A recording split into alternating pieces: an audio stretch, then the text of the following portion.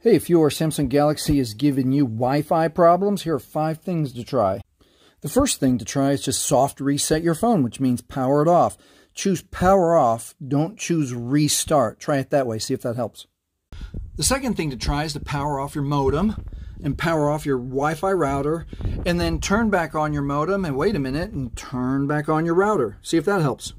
The next thing to try is to make sure your software is up to date in your phone. Go to Settings, scroll all the way down, go to Software Update, see if you have any software updates to download and install. My software is up to date on this phone. We might have to reset the network settings. Go into Settings, go into General Management, go all the way down to Reset, choose Reset Network Settings. You'll have to log back into Wi-Fi and repair your Bluetooth. The last thing to try is back up your phone and then choose Factory Data Reset to absolutely reset everything on the phone. Hopefully that helps you with your Wi-Fi.